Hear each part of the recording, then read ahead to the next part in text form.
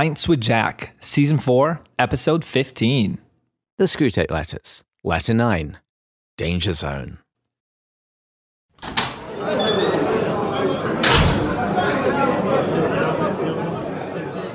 Welcome, everyone. Pints with Jack is your weekly C.S. Lewis podcast where David, Andrew, and I break down and discuss the works of C.S. Lewis.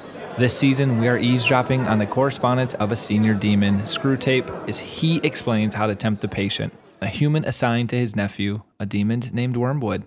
Each week, we'll be considering a different letter, untwisting Screwtape's hellish logic, and forming a battle plan for our own spiritual lives.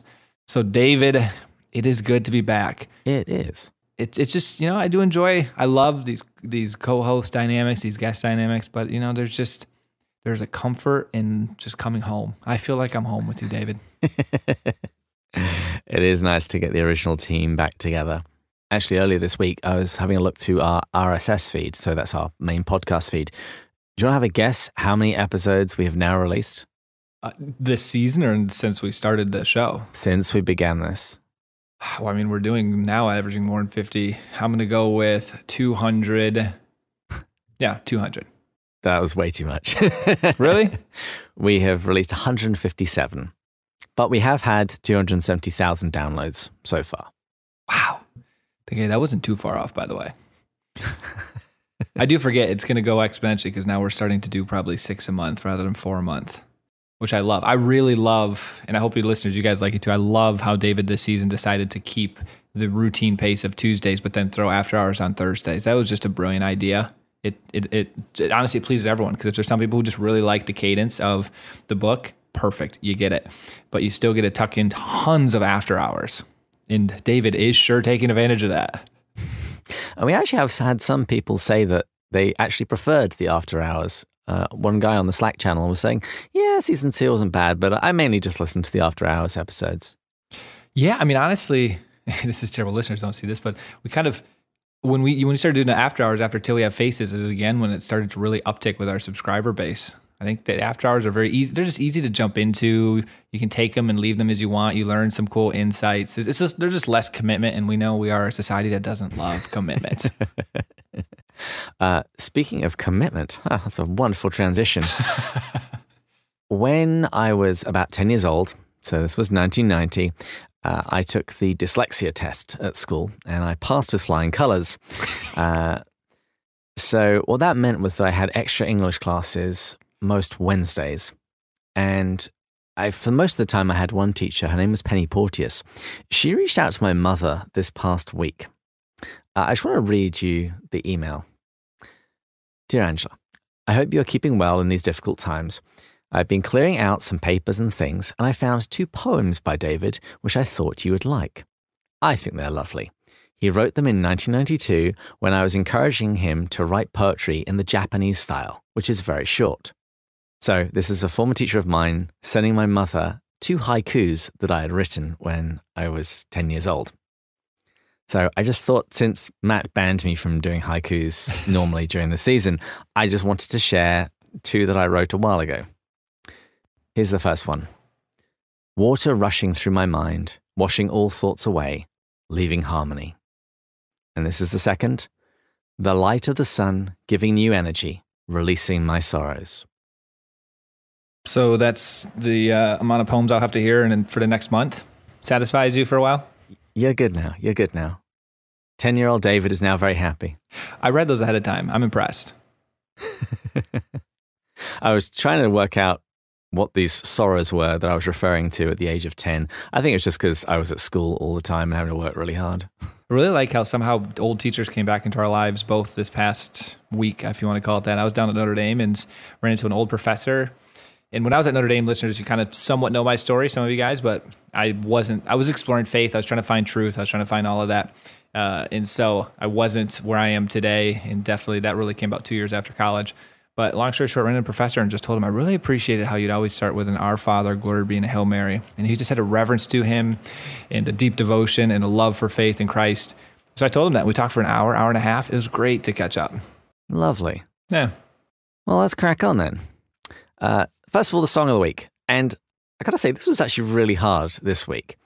So Last week when we did letter 8, Screwtape told us about the law of undulation, how the patient's affections wax and wane. So I named the episode after the Red Hot Chili Peppers song Love Roller Coaster, since roller coasters go up and down. And today with letter 9, Screwtape explains how to exploit the trough periods, the low points in the patient's life. And so I initially thought I would name today's episode It Must Have Been Love, But It's Over Now, after the 80s classic from Roxette, which appeared on the Pretty Woman soundtrack. But then I was at church this morning and I was thinking about today's episode and about the patient's vulnerability during these trough periods.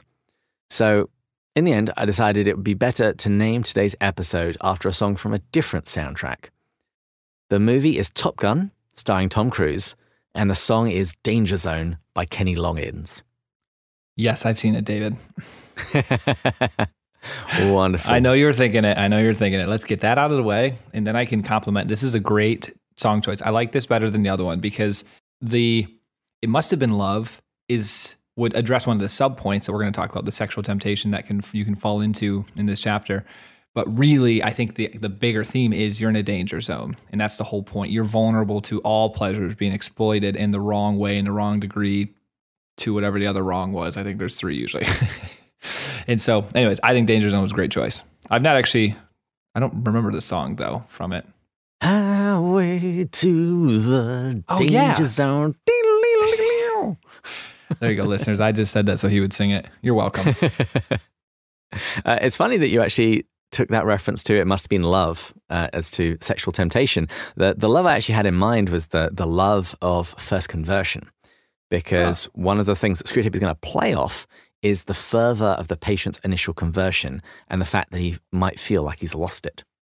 Wow. That's it. That's fascinating how we both got 2 different things. Because I was thinking of the fact that in your down state, you turn to pleasures thinking they're going to make you feel good. And a lot of times you're seeking a good. You're feeling crappy and you're seeking love in a sexual way, and you're not realizing this isn't really love. This is a perverted state. This is lust. And it leads you just empty. So look at that, David. Well, we're getting ahead of ourselves. What's the quote of the week? Yeah, I like this because it also somewhat plays off from last week's letter of how, long story short, in my own journey, as I mentioned, that just the knowing that you're in the state of undulation and getting out of it can be really helpful and therapeutic. So I liked it for that reason. So here it goes. Do not let him suspect the law of undulation. Let him assume that the first ardors of his conversion might have been expected to last and ought to have lasted forever, and that his present dryness is an equally permanent condition.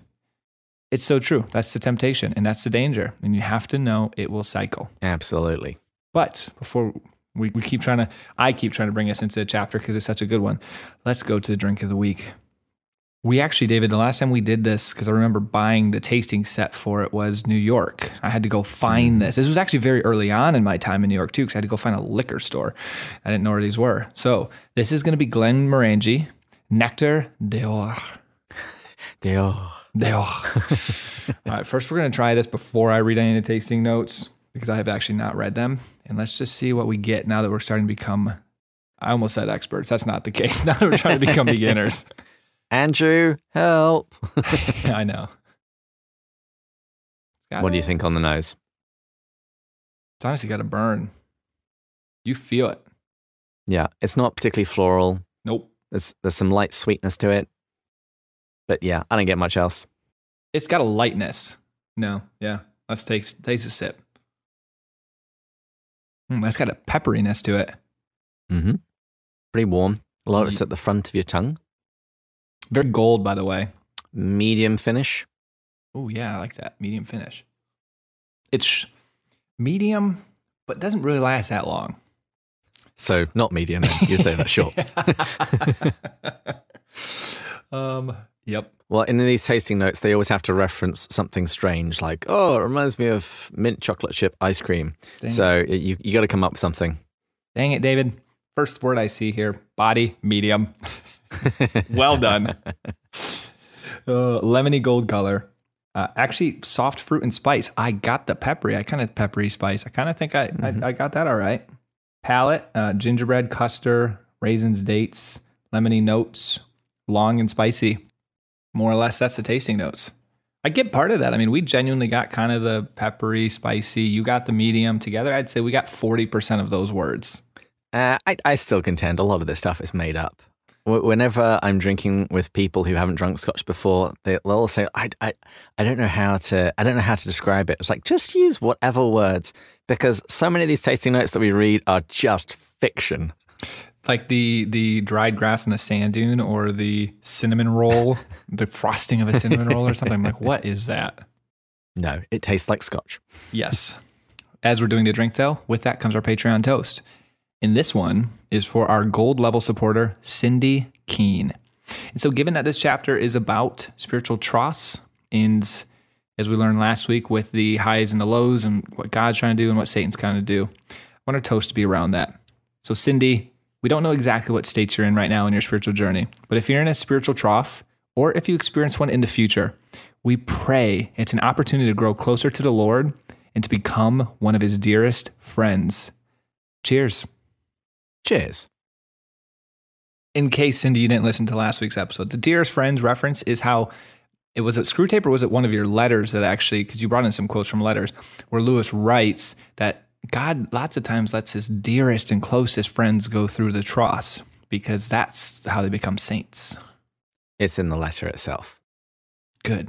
All right, David. Well, let's move on to the chapter summary. Letter 9 was first published in The Guardian on the 27th of June, 1941. And here is my 100-word summary. Screwtape explains how to exploit the trough periods in the patient's life. Distorted sensual temptations during this time can be effective due to the patient's weak defenses. Another strategy is to make the patient assume the slump is permanent. If a pessimist, he must be kept away from Christians and Scripture, and instead attempt to reclaim his initial fervor through sheer willpower. If an optimist, he should be taught to be content with the trough, and even come to doubt his initial fervor. Alternatively, the patient must assume that the current dullness must somehow mean that his faith is false. These letters are hitting way too close to home, David. Lewis is doing his Lewisian thing that eventually converted me to Christianity back in Oxford, where I read everything and I go, that's me. It's killing me. And so for listeners, if you didn't hear last week's episode, this, by the way, that letter was very inspiring, deeply connected and moved with me. And so I'm very excited for this one because they're really kind of part one and part two. So just know that these past two letters very much go together. And we're going to see a lot today of how Satan attempts to use the troughs. Where last week we learned a lot about the inspiring nature of how God actually can use the troughs. And so I left that being very inspired. But what I like about this letter is it tapers it and goes, all right, that's the good that can come from it. But guess what? There is a role that we play of entering into that, or I don't want to say making that a reality, but it can also be a dangerous spot. And we have to also be aware of that. So that's what this week's letter is.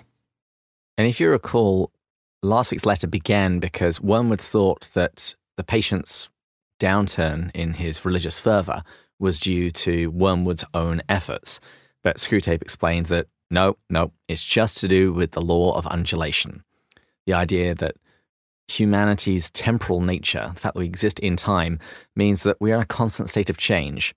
And as a result, the patient's interest in his work, his affection for his friends, his physical appetites, and his faith all go up and down with peaks and troughs. And so Screwtape begins today's letter with a brief recap. He says, I hope my last letter has convinced you that the trough of dullness or dryness through which your patient is going at present will not, of itself, give you his soul, but needs to be properly exploited. What forms the exploitation should take, I will now consider. So what should Wormwood concentrate on during these trough periods, according to Screwtape? Well, he says that they are excellent times for sensual temptations, particularly related to sex. And Screwtape says that Wormwood might find this surprising because, after all, wouldn't the exuberance and appetite of the peak periods be more fruitful?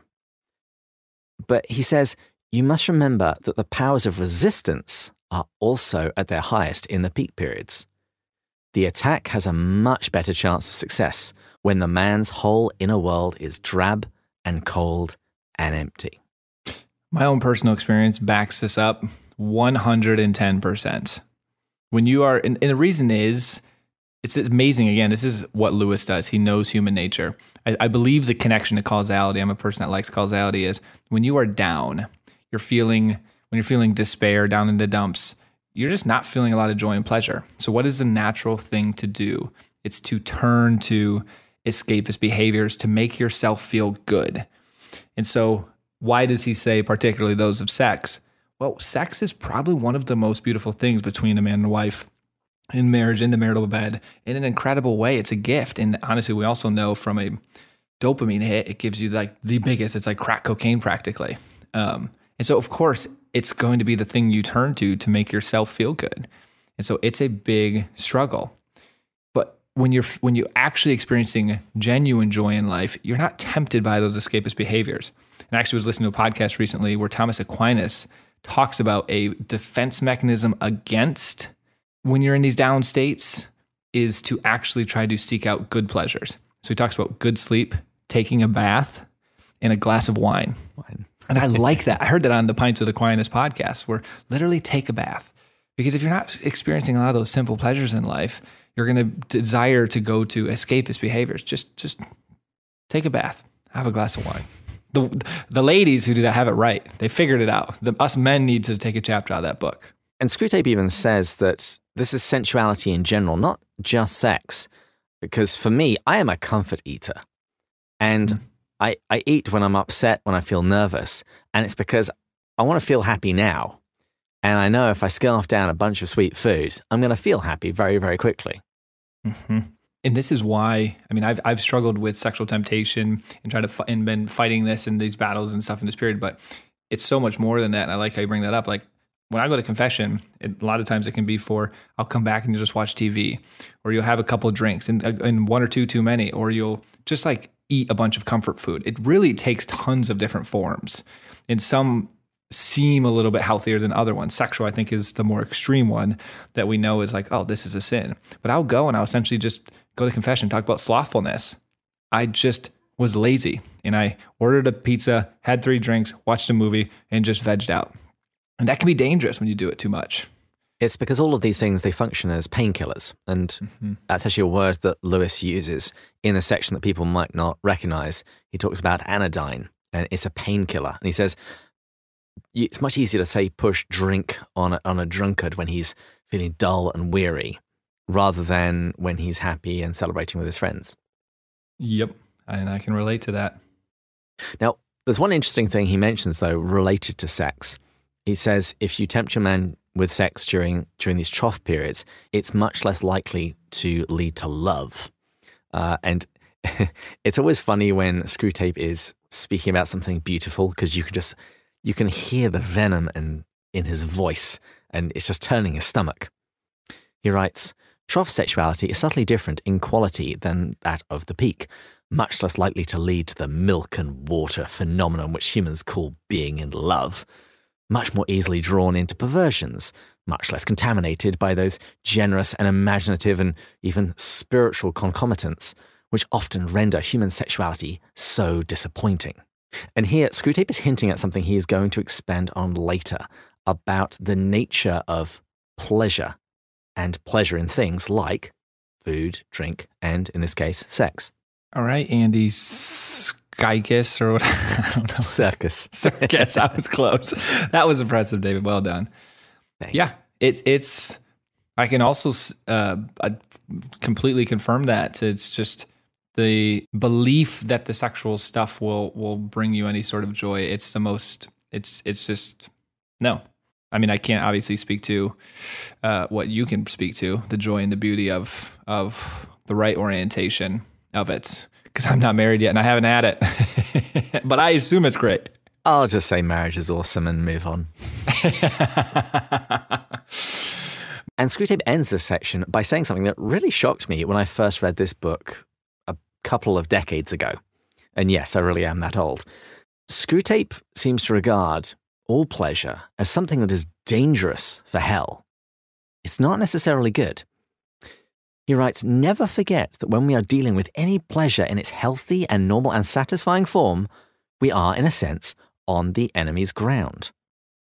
I know we have won many a soul through pleasure. All the same, It is his invention, not ours.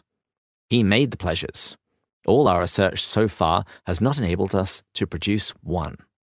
Isn't that crazy? We so often think about pleasures as being something dangerous and sinful. But Screwtape seems to blame God entirely.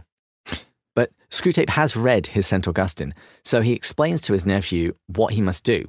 And long-time listeners to this podcast will have heard us say something like this very often. Here's Screwtape's version of it. All we can do is to encourage the humans to take the pleasures which our enemy has produced at times, in ways, or in degrees which he has forbidden. Hence, we always try and work away from the natural condition of any pleasure to that in which it is least natural, least redolent of its maker, and the least pleasurable. Screwtape actually wants pleasure to be diminishing. He says, to get the man's soul and give him nothing in return. That is what really gladdens our Father's heart. And the troughs are the time for beginning the process. And this is what you said in our that video series that we did in the beginning, our very first video series. I'll never forget this. It made me chuckle. And I actually believe you said it off the cusp, even though we had prepped for those. But we were talking about God and Christianity and teaching and rules. And you go, God's not just sitting upstairs looking down at you, seeing David having fun and going, you know what? I'm going to send down a tablet and say, thou shalt not. Like, that's not what that's not what he's doing. He's actually saying, you know what? I see David going a little too far, or more likely, I see Matt going a little bit too far. And so I want him to be able to experience, I want him to be able to experience the fullness of this, the full, what he's looking for. He's just looking for it in a little bit of the wrong way. So I want to let him know how he experiences what he's truly trying to seek. Therefore, now I'm going to send down the thou shalt not. It's for our own good. Christian teaching, Christian rules, theology, the things that help us understand how we live in relation to creation and to others and to God are for our own sake. They are for joy and beauty. If you think about any appliance, it usually comes with an instruction manual that tells you how to use it, how to get the most out of it. And I think we've all experienced, particularly men, I would say, we've all experienced what happens when we don't bother reading the book and we have our own attempts at how we think this will best work. I never read the book. Of course you don't. But that last bit that Screwtape talks about is quite shocking, where he says, okay, not only do I think that pleasures are good things that come from God, and we need to distort it in some way, he says, but it's our goal. We don't actually want the humans experiencing too much pleasure at all. We want to get everything from him and give him as little in return as possible. And Lewis explains this idea more explicitly in The Four Loves, where he says that a temperate man will enjoy an occasional glass of wine as a treat. And in contrast, the alcoholic gains very little from that glass of wine, except a brief relief from his cravings. And I believe, going back to what I mentioned earlier with Thomas Aquinas, the reason he doesn't want us to experience pleasures is, honestly, if you're going through a life experiencing genuine pleasures. And I want to preface it that because I think it's very easy for us to think of pleasures, ironically, in a negative way in today's society. Genuine pleasures, a great book, a great hike, cooking, these types of things that fill you up. You don't want to do negative stuff. Like when you're in that state, you actually are just much more obedient to God, to your spiritual routines. It's when you aren't experiencing pleasures that the bad behaviors happen, that you genuinely start doing self-destructive, self-sabotaging in a lot of your routines. And I can speak from very personal experience with this. Like, that's when it starts happening. And that's when it's very important to, rather than try to, and this is what you were talking about earlier, willing it, you can't just try to sheer will it. I've learned this lesson the hard way. You need God's grace, but you also need Aquinas's suggestions. It's like the sacraments plus some simple things like get some good night's sleep, take a bath, have a glass of wine. You can fill those three in for something else. Go for a hike, cook a good meal, read a great book. We've talked about this before. Do something for the pure pleasure of doing it. And that's hard for me. I sit and I read a book for the sake of I got to finish this or I got to check it off or I got to do this. It's like, just sit down and read a book for pleasure. I have literally next to me Game of Thrones book 1 because I've heard it's incredible. I'm getting nothing out of it. I haven't seen the movie or the shows. I'm just excited. I've heard really good things about the Game of Thrones books. I'm just going to enjoy it. It's funny you say that because particularly since we've been doing this podcast, a lot of my Lewis reading is for the podcast. But just earlier this week, I decided to pick up a copy of Out of the Silent Planet and reread it. That's it. Yeah. Well done. Well done. Although now I'm doing that, I think I'm probably going to restart our local book club, and that'll probably be the first book we do. But that's just because I'm trying to be efficient. But it began with just, I'm just going to read this for fun. I tried. Oh, that's the point, David. You can't be like, I'm doing this out of efficiency now. I'm glad it started well, but let it end well too. Let it end well. I forbid you for that to be the first book. Okay, well, I will take that into consideration with all the authority that you have in my life. So, returning to the letter, the first way of exploiting the trough was through sensual temptation, particularly sex. And Screwtape goes on and gives what he thinks is a superior way of exploiting the trough. And this second way relates to how the patient thinks about the trough itself. And if you recall when we had William O'Flaherty on the show as an interview, he kept on emphasizing about not only the idea of habits, but about that Screwtape's primary weapon is to keep things out of our minds. And in this case, Screwtape doesn't want the patient to be conscious of the fact that he's just in the middle of a very natural ebb and flow of life, that this is the cause for the dullness that he's currently experiencing. Instead, Screwtape wants him to think about the trough in this way. Let him assume that the first ardours of his conversion might have been expected to last, and ought to have lasted forever, and that this present dryness is an equally permanent condition. And this was our quote of the week. And this was what I mentioned when I had that confession with the priest, and I just started bawling and saying, like, I just lost hope. It's because I thought it was a permanent condition. This is a very simple way of stating it.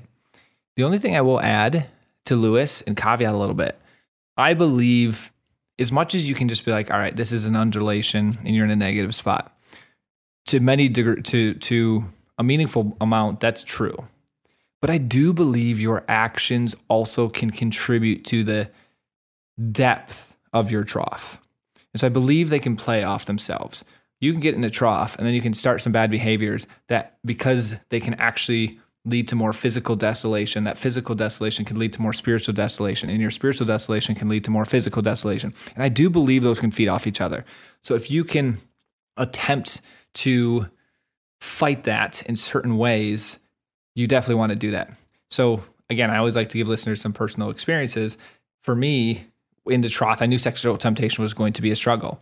And so after slipping up a few times, went with some buddies, covenantized, locked out all like pornography, masturbation stuff from my computers, and just put that into place because I knew that this could feed off itself. This could be bad. I'm not in a good spot. Need to do this. It was a very technical thing, and it just helps because then that can't feed and you've locked that away. I also, like I think I mentioned before, bought the iPad so I can leave my computer at the office, and my iPad doesn't allow me to watch TV because it doesn't have a browser or like Netflix on it. So I can't fall into those negative behaviors that make me feel even more like crap. Coming home and vegging out. You don't wake up the next morning and be like, I really used last night really great watching 2 movies. So it forces me to read the book. So I do think there's practical stuff as well. And I do want to suggest that there's a natural amount of trough and amount your behaviors might be contributing to. The image that comes to my mind as you're talking about that is, say you fell overboard at sea and you're in a storm. The waves are coming up and down. Sometimes you'll be lifted up to the peak. Sometimes you'll be down in the trough. But even if you're down in the trough, you keep treading water. If you stop treading water, it's going to get far worse far more quickly. Yes. I'm still treading. In fact, I'm paddling up. But the main thing that Screwtape wants to ram home here is 2 errors. That the initial ardor of conversion should last forever. That's false.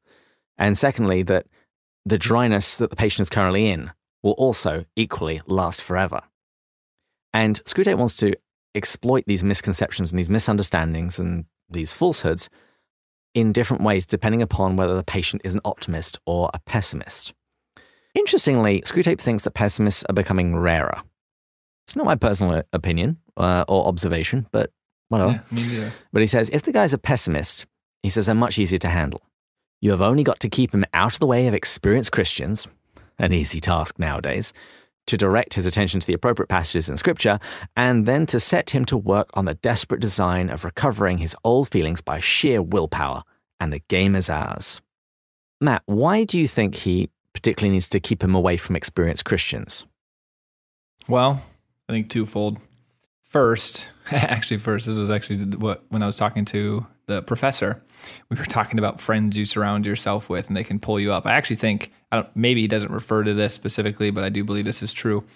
You become the average of those you're around. So if you're around experienced Christians, that actually really helps you in a trough period, because even if you're in a trough, then they're doing good behaviors and modeling good behaviors that will pull you up. Probably the more important reason, though, he's talking about is they can help you understand, an experienced Christian, that this God could be permitting this, good can come out of this, give you tips. They can help you get through it intellectually. So if we think back to what was the paragraph before, he was telling you, don't even let you realize it intellectually, more or less. Well, an experienced Christian will point it out. So I could come to you and David, and I could be like, I'm really struggling for XYZ.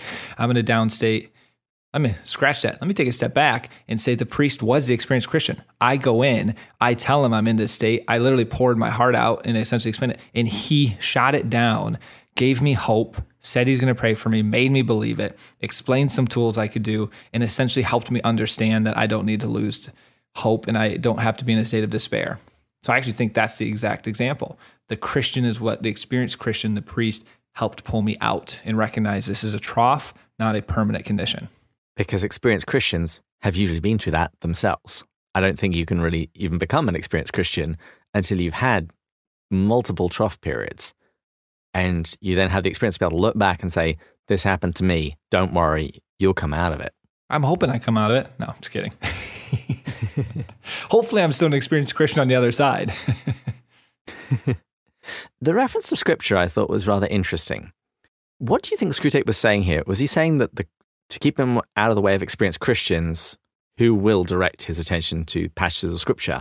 Or is he saying that what you need to do with your patient is keep him away from Christians and point him to certain passages in scripture and then set about regaining his old feelings through sheer willpower? I got the sense of the latter.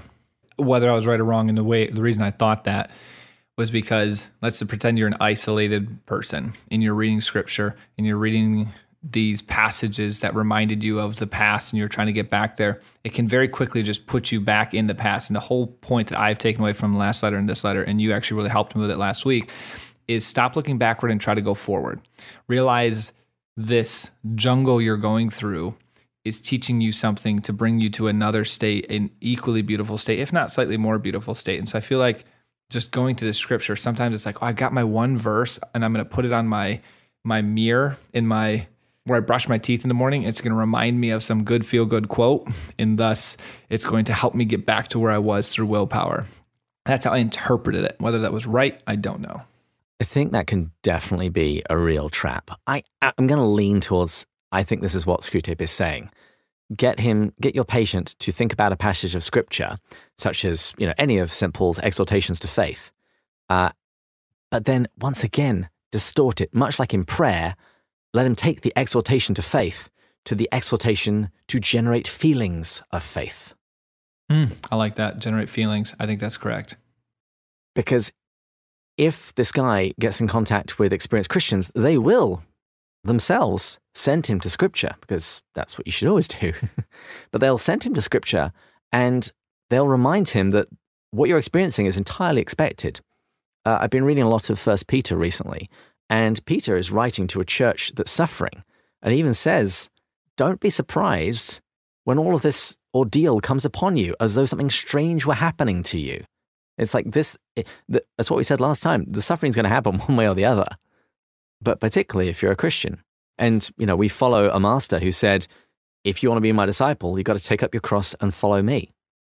And let's not forget when he says, send them to the appropriate passages in scripture, he's not referring to truly appropriate in the way that we're thinking of it.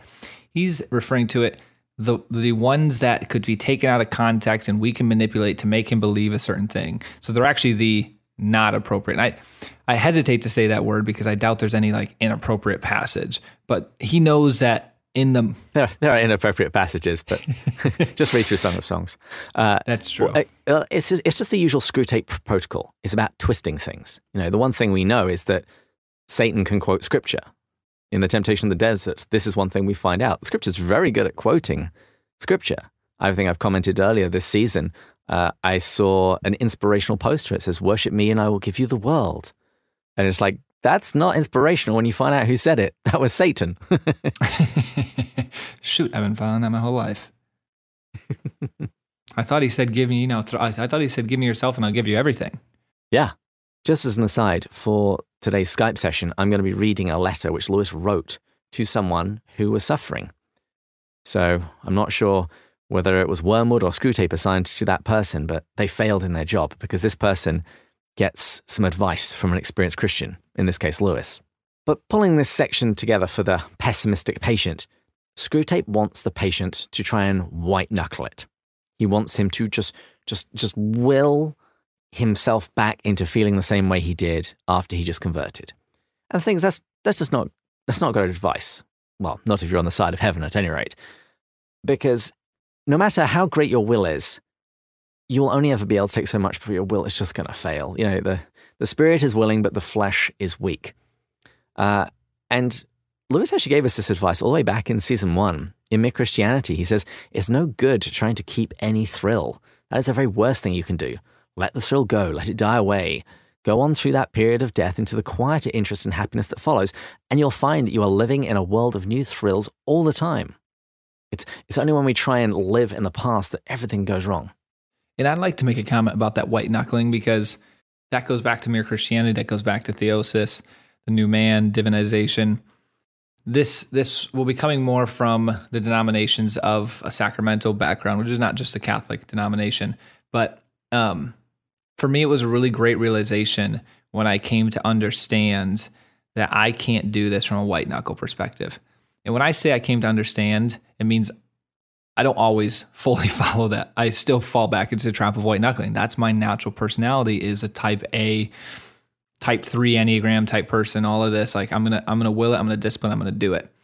And it was only when I realized I couldn't do that and I was dependent on the sacraments and God's grace that's transmitted through them and his healing power and Holy Spirit that I've ever been able to overcome things.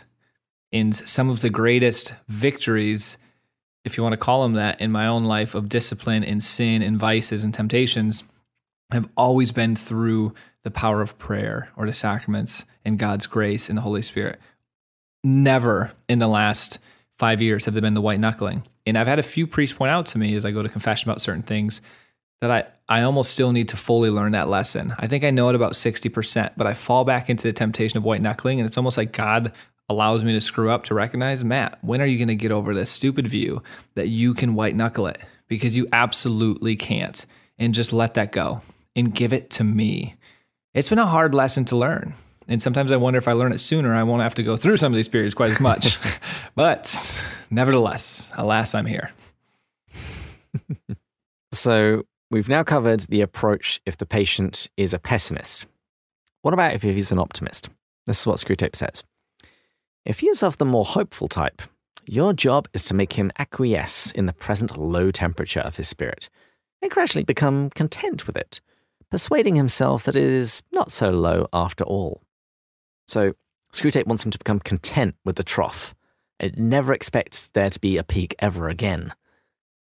And if you can get him to do that, Screwtape can even get him to begin to doubt the initial fervor of his conversion. He says in a week or two, you'll be making him doubt whether or not his initial conversion was a little excessive. Screwtape writes, talk to him about moderation in all things. A moderated religion is as good for us as no religion at all, and more amusing. Doesn't it sound like a little bit at first a lose-lose? When you're reading this, a different example he gives, well, you can't go white knuckle it, stop being an optimist, don't go look back this way. I was reading this and I'm like, it seems like a lose-lose, but when I took a step back and read it in more depth, I teased out, I feel like looking backwards at the high is not a bad thing. Like desiring that is a good thing. Like the reason I believe God gave it to us is so we recognize when we surrender to his will, we do experience a beauty and a joy. But the key is to, rather than going back to the same methods, to recognize that you need to go through this period of obedience out of not the feeling, but out of pure obedience. And then when you come to the other side, you will probably experience, I don't want to say a high, but a very, almost like a slow burn of peace and joy. So it's not, again, that's a bad thing when you're going backwards. It's just recognizing the method is to go forwards, actually, into a new and different high. So you still maintain the hope. Like I still have this hope that what I experienced in 2015 to 17, these are rough years, of just this incredible high, that was a good thing, and there will be a point in my life where I do experience a peak again. It's not going to be that same peak, but I do believe desiring the peak is a nice thing, and there's a reason for it. And also not trying to just to simply will it. Don't think that you can manufacture it by yourself. Yes. You helped me with that last week. What I'm trying to understand and recognize is, except you don't know when it's going to come. You don't know how, if it's, I could be 1 week away, I could be 10 years away from it. But what I need to do right now is know that God is working in this period and find actually the subtle joy and beauty of this period, in this moment, and the opportunity and the purpose, which does bring a sense of hope, to remain obedient, to learn the lessons, and to trust and to still maintain that optimism. Like I kind of like to be the optimistic patient, that this will come. It's just give it some time. And it's in God's time, not yours. Yes. And in theory, I guess, Lord willing, hopefully not, it could never be in this side of the earth. That would suck. It would suck. And there have been some of God's favorites that seem to experience the latter part of their life like that, like Mother Teresa of Calcutta. I know. She experienced a prolonged dark night of the soul towards the end of her life, but she was faithful. She was faithful throughout, and now she's with all of the other angels and saints before the throne of God. That's my problem. I'm Mother Teresa. Dang it. Just kidding, guys. Screwtape offers one last method of attack, and this is a little bit more direct. He says you can be a bit more overt. He says when you have caused him to assume that this trough is permanent. So if you're called, this is like the foundational principle for most of Screwtape's attack. The patient has to think, okay, this is never going to change. He says, can you not persuade him that his religious phase is just going to die away like all the previous phases? What's funny about this is Screwtape points out this isn't actually logical. He says, there is no conceivable way of getting by reason from the proposition, I am losing interest in this, to the proposition, this is false. But as I said before, it is jargon, not reason you must rely on. And that's a question I often ask when someone brings up an objection, or more usually a difficulty in the Christian life. It's like, Christianity, Christ calls me to do this, and it's really difficult. And so I just don't think I'm going to be a Christian anymore. It's like, does that somehow mean that Jesus didn't walk out of his tomb? Because honestly, that's the only reason not to be a Christian. The only reason not to be a Christian is if Jesus Christ died and never came back. But if he walked out of his tomb, then that changes everything. And I want to add a nuance here, because I actually don't experience this. I've experienced plenty of other stuff that Lewis writes. What I experienced, but I do think is related to this line of reasoning, so maybe other listeners can relate to this. When I've been in these trough periods now, and maybe going back to 2011, although those were different when I was in Oxford, because there I never had the peak beforehand, I don't doubt whether it's real or not. I have not had that. What I doubt was my genuineness during the trough, which is a little bit of a different nuance. It's like, I actually still believe he walked out of the tomb. I'm questioning whether I have the ability to surrender to it, or if my pride and ego is too big. I wonder if that period in St. Bridget's in San Diego, when you're surrounded by people, it was just easy. Of course, you're the average of people you're around, but now that you're tested without that, you can't hold it. Those are the doubts I'm having, not it's not real, it doesn't exist, God doesn't exist. I haven't had that in the slightest. But it's still related. It's a nuance, I would say. It's my realness almost. And I think that's a real trap, because you sound like St. Peter trying to walk on water and looking down at the waves and thinking that he can't do it. He can't walk on water. The point at which he could do it was when he had his eyes fixed on Jesus. Which goes back to just what I was saying earlier with the sacraments. And for me, I didn't even go quite that specific, but daily mass. When I continue to go to that and stay faithful to that, which is keeping my eyes on his presence, that's when I am able to walk. That's when I'm able to. And the problem, though, is Satan, I know, is learning this, and he finds ways to keep me away from that. It's like, okay, I can go Tuesdays and Thursdays, or I can go Wednesday. It's like, I want to always make sure there's another one outside of the weekend, but there's always reasons, excuses. He finds these ways, because that's the thing. You keep me away from that, and everything falls apart. If I go, everything falls into place. Yeah, it's all about where your focus is. Yes. And we're right back to everything that Screwtape has said about, well, actually, no, we haven't done that bit yet. But when Screwtape talks about humility, the Screwtape has also spoken about when your patient is praying, let him be spending more time thinking about his own state of mind rather than the God to whom he thinks he's praying. I will say, now I'm about to kill myself. I'm going to say it because listeners will laugh and you're going to laugh. I will say this whole period has just destroyed my pride and brought a lot of humility. Uh-oh. I know. I knew the second that thought came into my mind. But I'm like, I have lost all belief in my ability to do these things without God. It's like, by Jove, believe I'm being humble. I knew it right when it came to my thought. This is why I keep you around, David. Yeah. And then let's just wrap up the letter. Screwtape has a few words about the philology department of hell doing lots of good work with the word phase.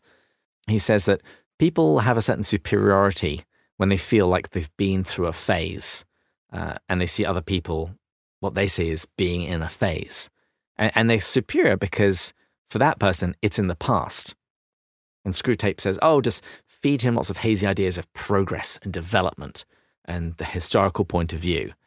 Give him lots of modern biographies because people on those are often emerging from phases.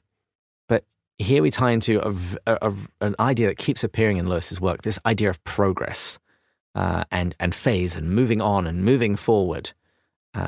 And as he said in Mere Christianity, progress means getting closer to the place where you want to be. And if you take a wrong turning, you got to turn back and go and take the right turning. And likewise, if you are heading on the right road, don't think it's progress to suddenly veer off course. And once again, Screwtape doesn't want him to think about the truth, only jargon. Don't let him think about true and false. It's all about, it was a phase. I've been through that.